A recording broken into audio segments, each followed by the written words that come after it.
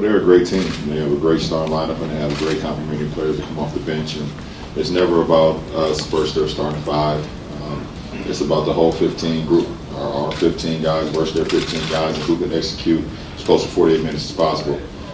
We did a great job, and I get a game ball to RJ, getting the starting out with Kevin being out. He just came in with so much aggression, so much attention to detail.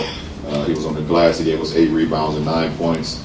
But some of the things that he was doing out on the floor did not show up in the box score. So, we just want to try to just play our game. We finally got back to our game tonight, and it started with the floor general to my left.